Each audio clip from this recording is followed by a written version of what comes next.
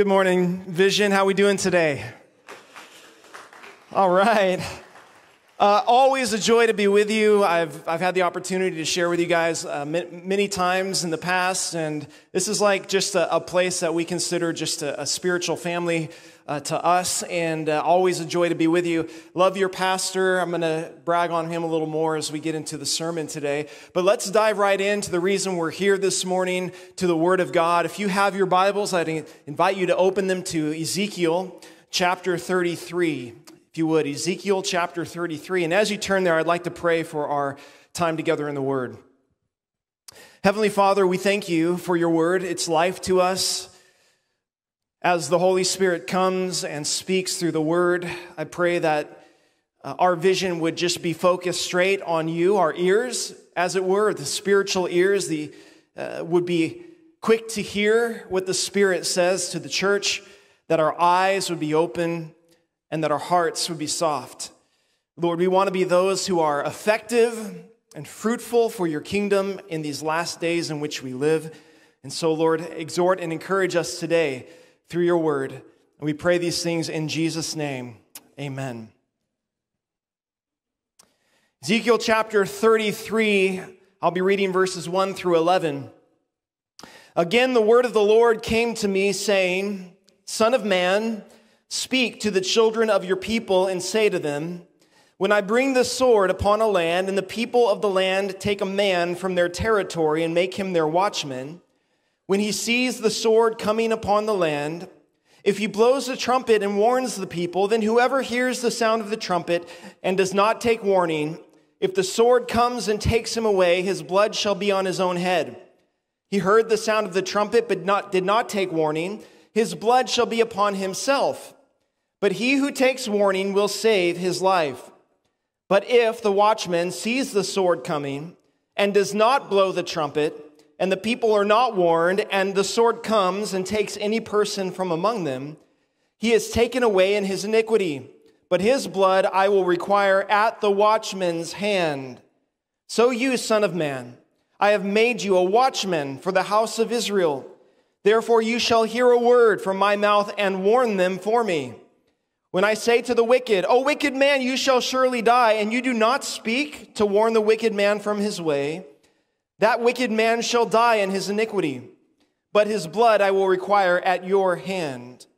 Nevertheless, if you warn the wicked to turn from his way, and he does not turn from his way, he shall die in his iniquity, but you have delivered your soul.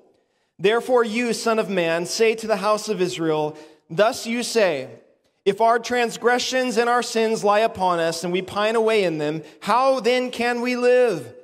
And say to them, as I live, says the Lord, I have no pleasure in the death of the wicked, but that the wicked turn from his way and live. Turn from your evil ways, for why should you die, O house of Israel? Amen? This is a heavy passage. There's no ifs, ands, and buts about it. We have come to a very heavy portion of Scripture. It's not a Scripture I think many people would think, if I'm going to guest speak at a church, I'm going to go straight to Ezekiel 33. But I believe that this is a message that the church desperately needs today. As I was thinking about this word, the famous events of April 14th, 1912 came to mind, when the unthinkable happened to the unsinkable. And of course, I'm talking about the unsinkable ship, the Titanic. It sank to the bottom of the ocean after hitting an unforeseen iceberg. More than 1,500 lives were lost. For years, historians, scientists, engineers, and specialists have tried to piece together the facts of that fateful event that led to this catastrophe. In reality, there were many factors all woven together that could have changed the outcome. But two factors specifically struck me as I was doing some research into it. First, the Titanic received an iceberg warning from another ship. The radio operator considered the warning non-urgent, so did not deliver it in time to the appropriate wheelhouse to take action. The second, seemingly small detail was that there were no binoculars accessible to the crew. The key to the binocular case was never acquired before leaving the port. This means no one was carefully watching the waters for what might lie ahead. There are other many factors involved, but when I read those two, all of a sudden, this prayer came to my heart. God, may America's church not be like the Titanic, unprepared, unwatchful, and unwilling to heed the warning signs of the moral decay and spiritual dangers that are all around us. In large part, I believe the church in America finds itself today consuming some of the fruits of its many indifferences over the past 100 years or so.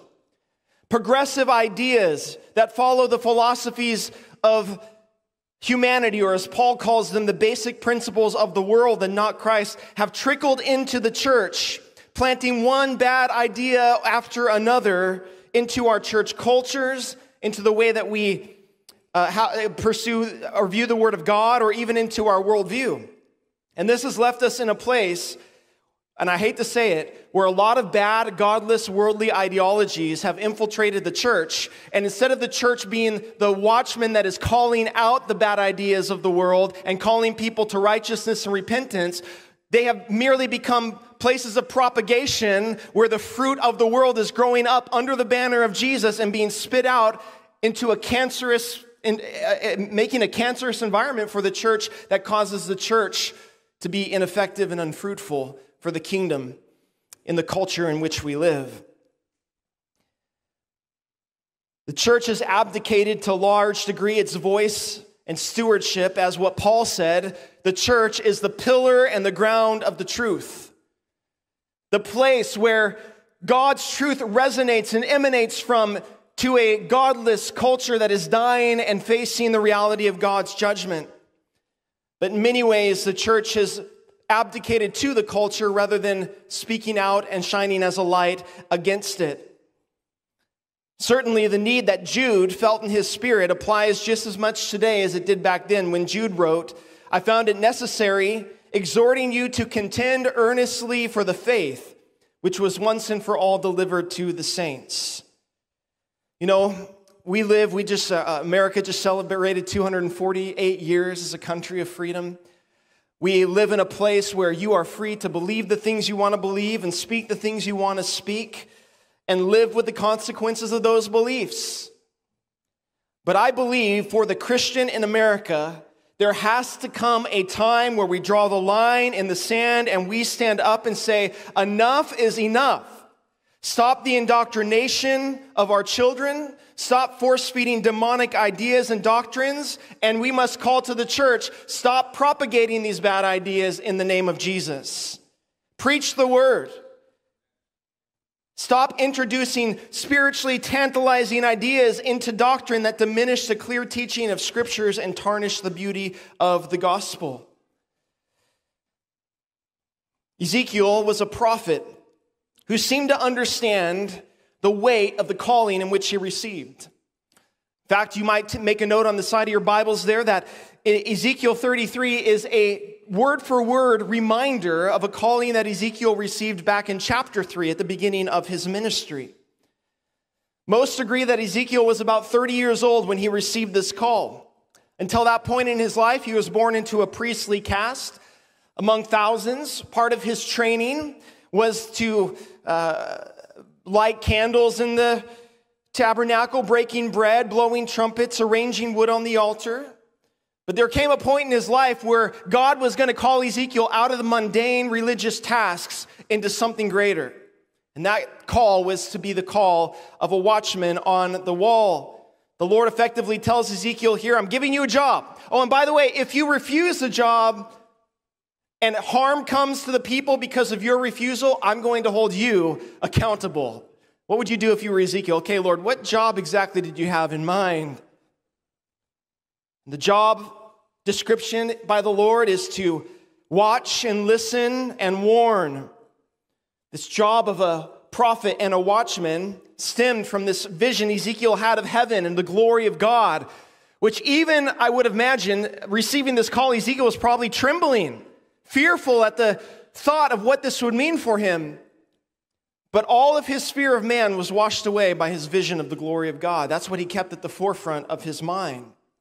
Ezekiel was called to be a watchman on the wall. In ancient times, city walls didn't have windows. The people living within the walls of a city had no way of knowing what was going on in the world outside of their city. And so watchmen would be hired, and the watchmen would come up onto the wall. Why? Because the top of the wall provided a place of perspective and a place of protection. The person on the wall could see the things happening beyond the city, the potential threats, the potential attacks, the potential wars that were going on around, and sound the alarm for the people inside to be prepared for the things that were coming. I want to say something that I believe is 100% true. I'm going to say it unapologetically. I know it might seem like common knowledge, but in places I go, sometimes it doesn't seem like a lot of people understand. That the true church of Jesus Christ are the watchmen that God has called in these last days. I believe that with all my heart. I agree with Spurgeon when he wrote this: "The church is the watchman upon the walls of Zion, and to neglect her duty would be to endanger the cause of truth and weaken the hands of the feeble-minded." The church is called to be the watchman. And so as we look at Isaiah's call, I think we can apply certain principles, characteristics, if you were, of what a watchman does and apply these things to our own lives. So if you're taking notes, I'm going to give you 4 things that God says a watchman needs in order to effectively do their job. Number 1, every watchman needs eyes that see. Every watchman needs eyes that see. We think of blindness as the inability to perceive or know the things that are going on around you. A watchman, part of his job was to be able to locate and spot the things happening outside. And for that purpose, you had to be keenly tuned in and aware of the things going on around you. My brother is an elite fisherman, deep sea fisherman.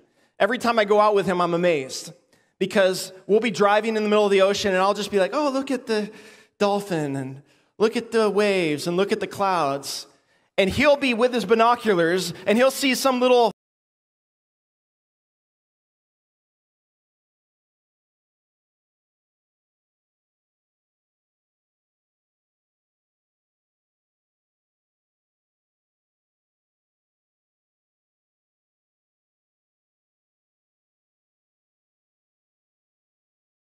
inside the walls of the church and in the culture. Consider these few verses. 2 Timothy chapter 4, verse 5. Timothy says, "Be watchful in all things." In 1 Peter chapter 4, verse 7, Peter tells us, "The end of all things is at hand, therefore be serious and watchful in your prayers."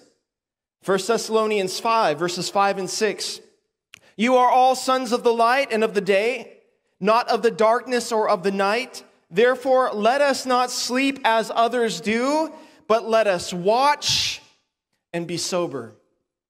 Every Christian needs to have eyes that are willing to see beyond their own comfort, beyond their own lives, beyond their own ambitions, beyond their own dreams, and to see, what is God wanting to do around me? What is going on in my world and in my culture that I have been placed in my neighborhood, in this time and in this place for such a time as this, that God would say, I have called you. I have called you from darkness into light. I have prepared good works beforehand that you should walk in them. I have given you an eternal purpose that you will one day stand before Jesus and give an account for. And if you have the eyes to see, your life can be radically involved and used for eternal purposes that you can't even fathom or understand. But sadly, this is not a condemnation or an accusation of you. For all of us, it is such an easy temptation that the only thing I'm willing to see are the things that only relate to me, that are only in the bubble of my own purview, rather than getting above it all. God, what are you calling me to do to affect your kingdom in such a time as this? I think there are several things that we're called to see. Number 1, we need to see the state of our churches. Paul warns us in Acts chapter 20 that From among yourselves, men will rise up, speaking perverse things, and draw away disciples after themselves. There are false teachers everywhere in the church, and I tell you, I don't know if you've struggled with this or you've noticed, but like in the YouTube, Instagram, social media age, you're going to be bombarded with little clips and little voices of all these self-proclaimed prophets and apostles and pastors who are planting seeds of really potentially bad and unbiblical ideas in a lot of people's minds and hearts. I know that he doesn't want this, but I just have to encourage you as a church. Like, do you understand the blessing of having a pastor that teaches the Bible? I mean, you have to understand, I think it does deserve an applause, not because as pastors we need or desire or should even receive any sort of praise, but I'm telling you, if you take a tour of American churches today, you might be emotionally moved by the pastor. You might feel really inspired, but when the rubber meets the road, it is the content that is from the Word of God that matters the most into being planted into your heart. And your pastor faithfully preaches God's Word week in and week out, and part of being able to see is to have a clear view of what God's Word says. There's a lot of progressivism in the church today, and I love C.S. Lewis's quote regarding being progressive. He said, "We all want progress, but progress means getting nearer to the place where you want to be. And if you've taken a wrong turn and then go forward, it does not get you any nearer. If you are on the wrong road, progress means doing an about turn and walking on the right road. And in that case, the man who turns back the soonest is the most progressive." What we need today is to turn back to God's Word in our lives as the guiding truth and the source of all wisdom, guidance, and life for us. The next thing we need to see is the state of our culture. And we can get into hot water here, but the reality is Ezekiel's ministry as a watchman wasn't glamorous. It often came at personal sacrifice. But his call was to be aware of culturally what was going on in Israel and outside of Israel, to call a warning, to bring God's clarity to issues that people were confused about. Is this right? Is this wrong? Now, while I pray that, unlike Ezekiel, none of us have to lay on our side for a year or cook food over human dung, that's gross, but it's true. That's what he had to do to illustrate some of God's principles. The greater point here is that Ezekiel often had to do challenging, uncomfortable things to confront the societal and spiritual ills in the culture around him. When God exposed something to Ezekiel, he was called to give the warning. And likewise, when cultural sins and unrighteousness keeps people blinded to their sin, hardens their hearts, sears their consciences to the things of God, it is the Christian, it is the church that is to declare the difference between good and evil and light and dark and sweet and bitter. For Isaiah the prophet says, "Woe to those who call evil good and good evil, who put darkness for light and light for darkness, who put bitter for sweet and sweet for bitter." When everyone around us is mixing up the definitions of what is right and good and righteous and moral, it is not the world that is going to autocorrect. It is the church that stands up as a light and the salt in the world and says, no, that is not what God declares as right and good. It is that light, that salt that brings the conviction of sin when it is much needed. So we must see the state of the church. We must see the state of the culture. Also, the Bible tells us here we need to see the reality of God's justice. Do you know that God is a just God? In fact, Ezekiel's told, when you see God's sword upon the land, in other words, when you see God's judgment looming over a nation, over a people, it is your job to warn them about that coming judgment. Well, how does this apply to the church? There's a story in Acts chapter 17, you might jot it down, where Paul is preaching to the philosophers of the day on Mars Hill, the Areopagus, and he spoke about the idolatrous practices of the people. Listen to what he says in Acts chapter 17, verses 29 through 31.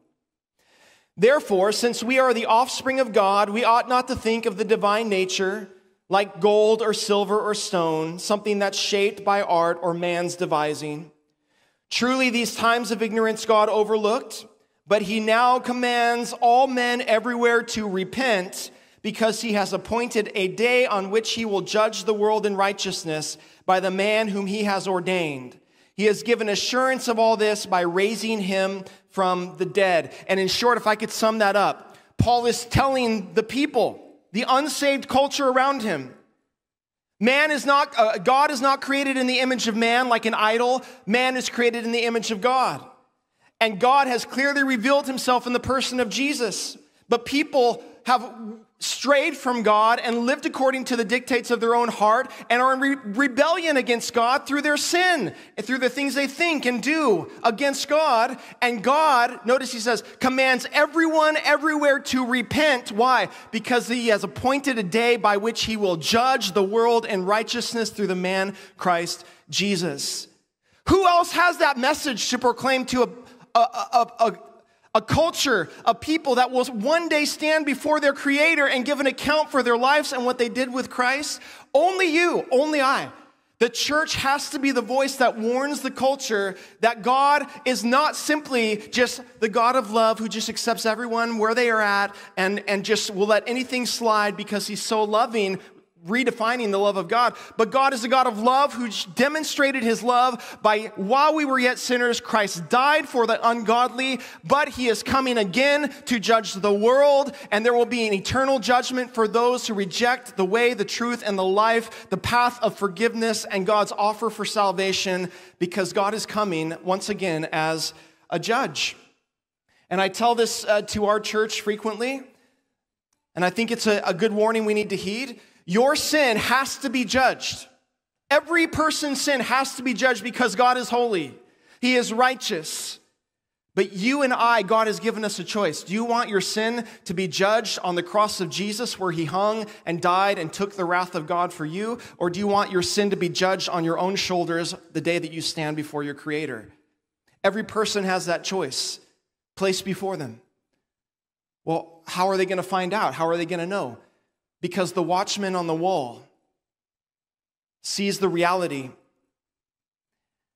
And this leads me to my second point. Not only does a watchman need the eyes to see, a watchman, number two, needs the courage to sound.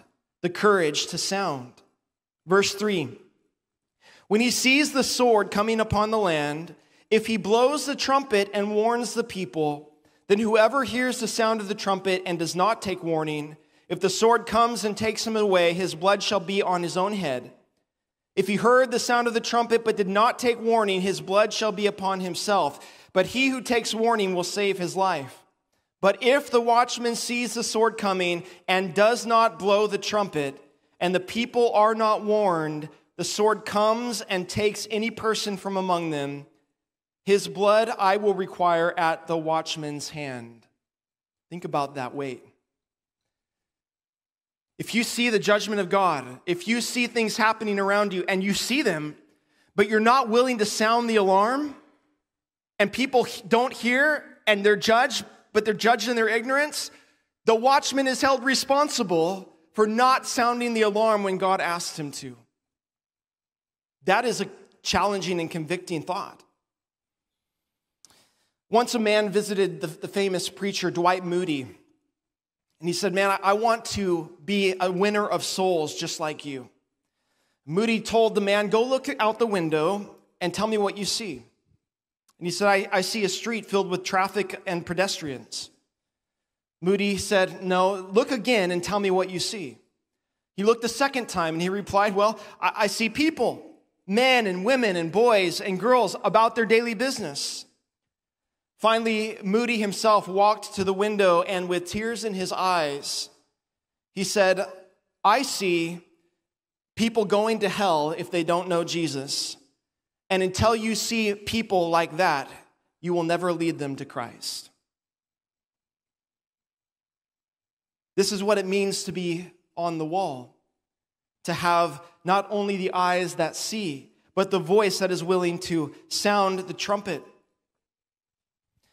I've processed why, looking in the mirror, my own heart, why Christians tend to sometimes make excuses about not getting involved, not speaking out in certain cultural battles or on certain controversial issues that are issues of righteousness and unrighteousness, life and death, eternal judgment, and make all sorts of excuses as to why, we don't want to ruffle feathers and we don't want to get involved in those issues.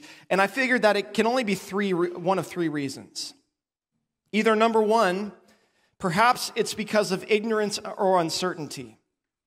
If people see something and they don't know if it's a threat or not, they don't want to blow the trumpet accidentally, that's legitimate. But if that's the case, then knowledge and instruction should remedy that.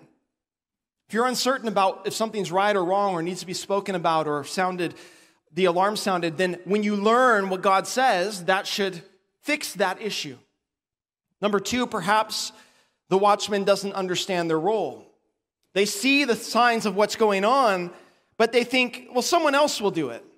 That's not really my place. Well, that should be remedied simply by teaching them that their responsibility is to be a watchman on the wall. But finally, and sadly, I believe this is usually the case, what I find to be the case most of the time, is it simply is that the watchman is a coward. He doesn't want to blow the trumpet because it might expose him to the enemy. If the enemy sees a guy on the wall blowing the trumpet, who's going to be the first target? The guy blowing the trumpet. And so he buries his head, he pretends like he doesn't see, he goes and hides in the corner because maybe the whole battle will pass and at least I will come out unscathed. That's what many churches and many Christians do today. They make excuses as to why we can't speak too clearly on the issues. We have to kind of be in the middle, but really it's out of self-protection. They don't want someone to sue them. They don't want the government to come against them. They don't want to be persecuted. Even though the Bible says all those who desire to live godly in Christ Jesus will suffer persecution.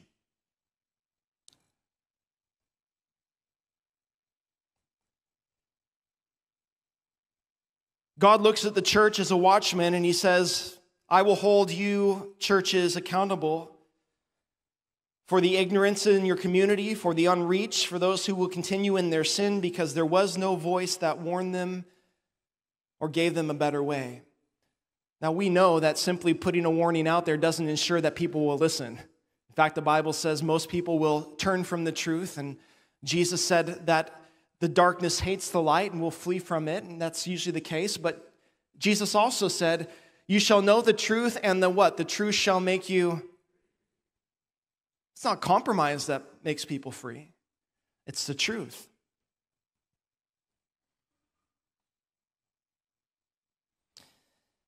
I'm currently in the middle of a lawsuit. I'm being sued by a local pastor in our community he and his husband pastor this church downtown in our community. And he was on the library board, and I basically said, I don't think he should be appointed to the library board. We don't want drag queen shows in our library. It's very kind, very respectful. He's currently suing our church. He's, should I say me personally, asking for the exemption or the 501c3 exemption of our church to be taken away, all these sorts of things that's going on. And so I'm just getting, you can get blasted on social media, and all these things are being said about me. I'm learning new things about myself every day. It's like, oh, wow. Didn't realize I said that. That's really interesting. But one of the many comments that got me thinking, one person on Facebook wrote, as a non-religious person, this makes me never want to step foot in a church ever again. And I had someone say, did you see that comment, Josh? I mean, isn't our job is to want to get people in the world to come into the church? I thought the goal was to get people in the door, not to push people away. And I would emphatically say the goal is not to get people in the doors of the church. The goal is to get people to Jesus. What are you going to do if you compromise truth to get sinners in church? Then you have to continue to compromise your message to get them to stay. What they need is the truth in love. And I'm going to talk about that in a moment. The way we speak the truth and the way we engage the culture is very important. Don't hear me otherwise, but let's get there in a moment if I have time. Oh my. Okay. So a watchman needs eyes to see. A watchman needs the courage to sound and a voice to speak.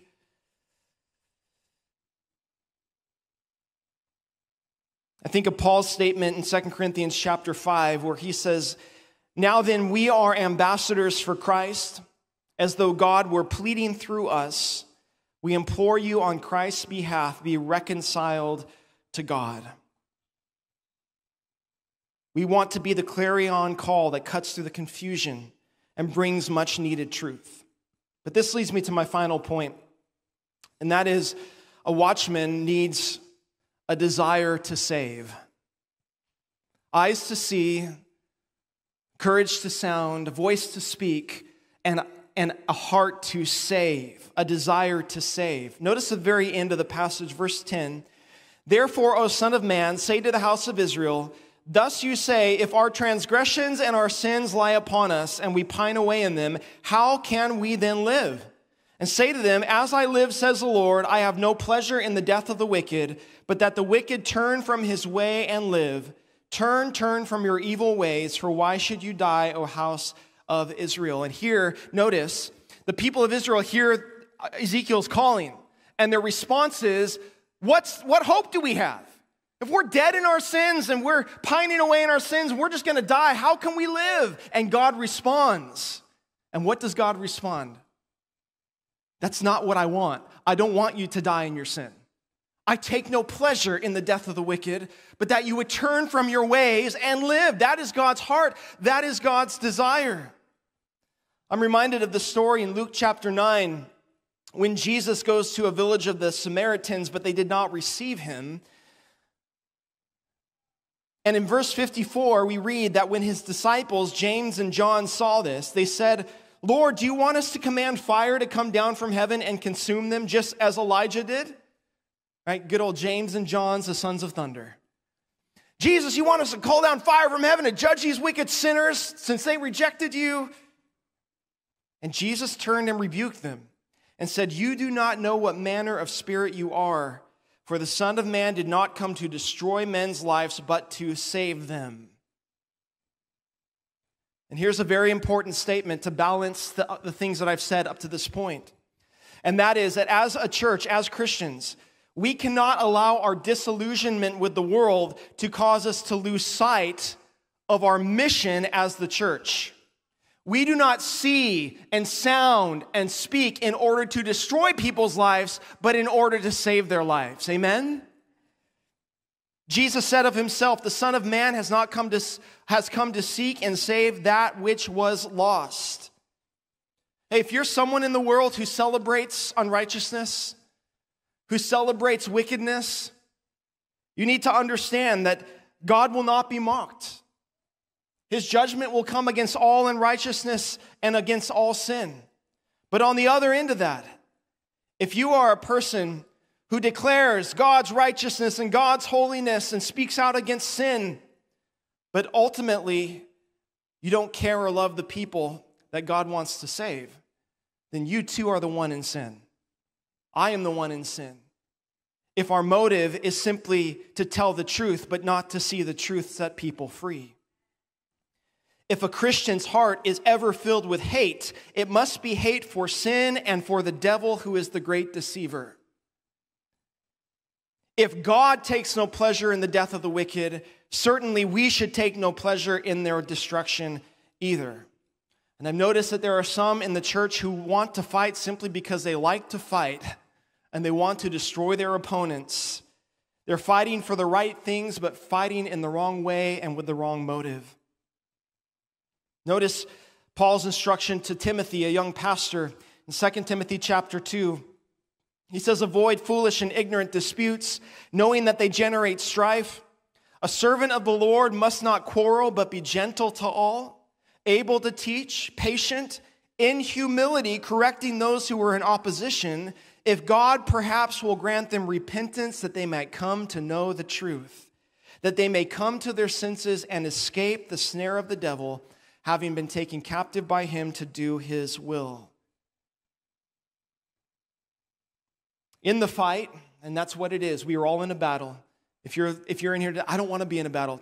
Too bad, you already are in one. It's not a matter of if you want to be in a battle or not. We need to maintain our strength, our courage, and our resolve against sin and unrighteousness, knowing that those are the very things that are bringing about the judgment of God upon people.